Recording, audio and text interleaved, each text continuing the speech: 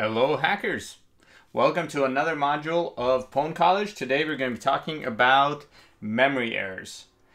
Specifically, this video is an introduction into the first time in the course where we'll truly be subverting a program. In the past, in previous modules, we've reverse engineered software to try to understand it better. We've escaped from jails. We've abused programs in terms of their kind of high-level design by using a program that wasn't intended to leak out sensitive data on the file system, to read out sensitive data of the file system, stuff like this. But here we're truly going to be messing with the guts of software to make it do something it wasn't intended to do. We're going to cover memory corruption and other types of memory errors. And then, of course, throughout the course, we'll dig deeper into advanced scenarios. Let's take a step back and look at the beginning. Of course, this isn't quite the beginning, but a long time ago, computers were programmed through the direct input of machine code, whether that was directly on a punch card by setting bits in memory, the punch card would be read into memory, or if it was writing assembly code like you did in shell coding to make the program do what you specifically exactly what you wanted to do. But of course, this is a tedious, error-prone process, right? Software is not written in assembly for the most part nowadays. And this trend away from assembly started in the 50s when Admiral Grace Hopper, she wasn't an admiral back then, proposed one of the first compilers that ended up moving on to become COBOL, a very famous programming language. When I was young, it was very relevant around the turn of the century because a lot of financial software was written in it. And so it was super important around Y2K. But it became popular in certain segments, such as the financial sector, but it had problems. Early compilers, they were they created very inefficient code. You would write your program and the output wouldn't run very quickly, and this was further compounded by another problem, that early computers were slow. That's not a problem now, and you see plenty of very inefficient code. The Python interpreter, for example, is horrifically slow, but is still extremely popular. But back then, this was a serious issue because computers were not fast enough to compensate for slow code. So 20 years later, Dennis Ritchie, also a co-founder of Unix, the kind of ancestor operating system of Linux, which you're all using in this course, of course, created C to write utilities for Unix after they had invented Unix with his colleagues. C was specifically designed to provide power and control to the programmer while maintaining portability and the ability to convey complex ideas and implement complex algorithms in source code without having to fine-tune register allocation and so forth. C maps very closely to assembly. C is basically, in some sense, assembly with the register allocation done for you across functions and so forth.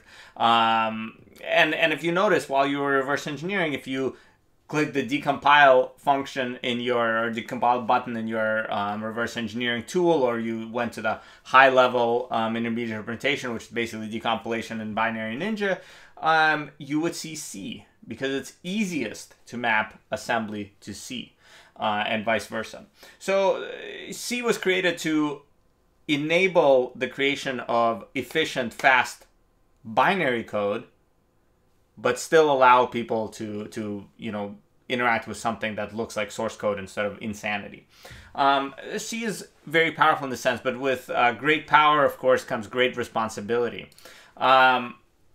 C has significant security implications. The power that it gives developers allows developers to mess things up really, really badly. And the problem is most developers are not security experts, and they will make mistakes they don't even know about. security experts, of course, still make mistakes, but they even know about them. So C code is very dangerous to write, but there's a ton of it. In the 70s, when it was developed, it was the really the best tool for the job if you wanted to write fast, efficient code. Operating systems tend to be written in C. Unix was written in C, or rewritten in C after C was developed. Linux was written in C. The Berkeley system distribution, which spawned other operating systems, including the modern Macintosh family of operating systems, is written in C. So C kind of suddenly was everywhere. In the 80s, people focused more on features. They created C++. They brought object-oriented programming concepts to C with C++, but they didn't fix anything about the underlying danger, right? In the 90s, the idea of modern VM-based languages, virtual machine-based languages like Java and so forth came about, but it was too late. Mainstream compiled languages were everywhere at that point. Linux was born. The Berkeley system distribution was born. Windows was born. Windows is written in C++. All fast, compiled memory-unsafe languages. Throughout the 2000s, compiled memory-unsafe languages persisted. And even throughout the 2010s, people finally started thinking about, okay, how are we going to replace all this C code with something that is still fast, but is safe? But it's really just the beginning of this effort. The problem is, of course, an insane amount of software is written in C. C is still, depending on your metrics, the most popular programming language. If you go to that TO index that's linked on the slides, C is still #1. It's 2020, 50 years almost after the invention of C, and it is still #1 after regaining its spot from Java, which was #1 for over a decade. C++ is #4, but it's the fastest growing language out there, faster than Python. It is still a compiled language with memory safety issues in many use cases. As recently as 2017, C was still the most the fastest growing language. Why is all of this happening? Well, this is all happening because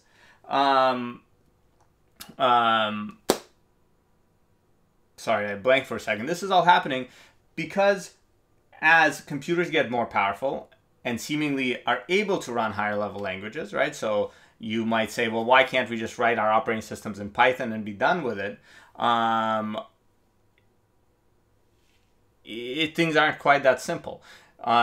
We have an explosion of embedded devices. Your security cameras, your doorbells, your refrigerators are computers. And these computers are small and not very fast. And they need code that runs as fast as possible. So there's this huge proliferation of C onto all of these embedded devices. And it's basically fundamentally just here to stay for the foreseeable future. So we have to deal with problems in C. So what are these problems? These problems are multifold, but they basically stem from the fact that C doesn't hold your hand. And C allows you to make mistakes. And we'll go into the problems themselves at a high level in the next video.